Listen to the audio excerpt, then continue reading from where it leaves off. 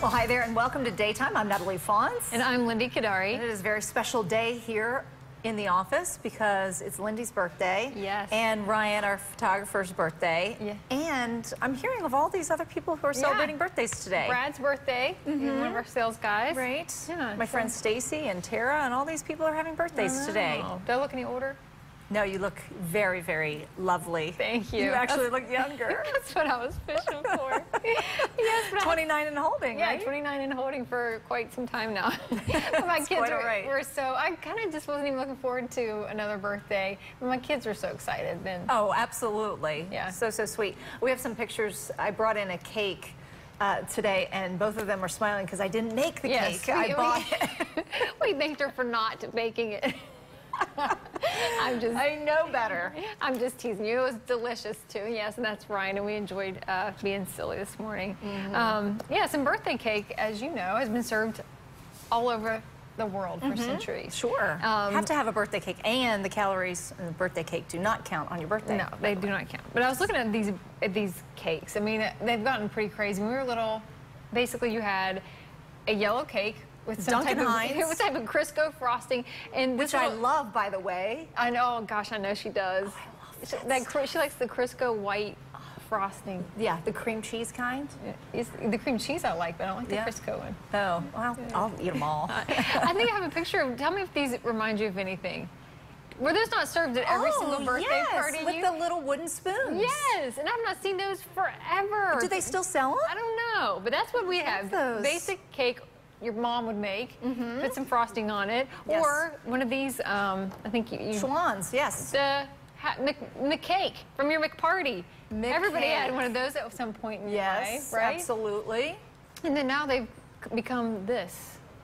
I know, they really are absolutely over the top. Over the top. And how much are people paying for these? Do you know? Oh, like $60-some. Yes. I fell sucker to these one time. You did? Well, because I don't do big parties. And we do something with the family, and I bought my son a pirate cake. It was $65, and it looked like a pirate's face. And I told my husband, was like, that's ridiculous. I said, oh, that's how much all cakes cost. You know, the grocery store sells them. I know.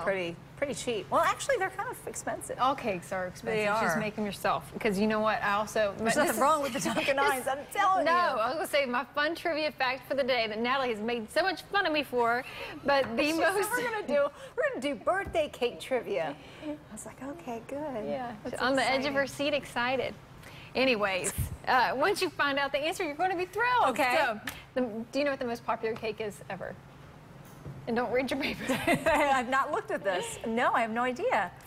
Most popular cake. Yes. Like chocolate cake or vanilla cake? Just cake. Cake. Cake recipe. Cake recipe. Dunkin' Hines. Close. It's Betty Crocker's pineapple upside down cake.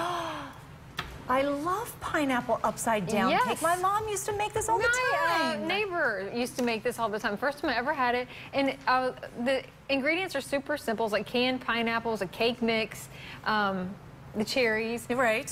Yeah, and I made this for my kids too just last summer, and they loved it. And I can see why it's the most popular cake. Well, I'll tell you what, that's why my mom made this, because she's a phenomenal cook, but she does not bake, kind of like me. I don't bake either. But she would make that one. Because you can't screw it up. No, and it's inexpensive. So don't buy these $65 Spider-Man cakes. No, it's not even the favorite flavor. Because moms like me don't like it because we feel intimidated. And that leads me to my next story, because the new trailer coming out this summer for Bad Moms is out. Hilarious. Yes, okay, so get a sitter. It's coming out in July. It was written by those who created the Hangover movie. It's about this girl, Amy, who's played by Mila Kunis, who has it all, kind of like Lindee, but she's exhausted, overcommitted, and about to snap like Lindee. So she joins forces with two other stressed out moms to liberate themselves. Take a look. The bake sale. No BPA, no MSG, no BHA, no BHT, no sesame, no soy, and of course, no nuts or eggs or milk or butter or salt or sugar or wheat. No. What's that now? I'm so tired of trying to be this perfect mom. I'm done. You said everything I've ever felt about being a mom, but couldn't say Be bad moms. Oh, I'm in. To bad moms! To Bad Moms, yes. Let's liberate ourselves, no ladies. Kidding, the pressure. I love it, yes. That does The look bake funny. sales are getting out of control too.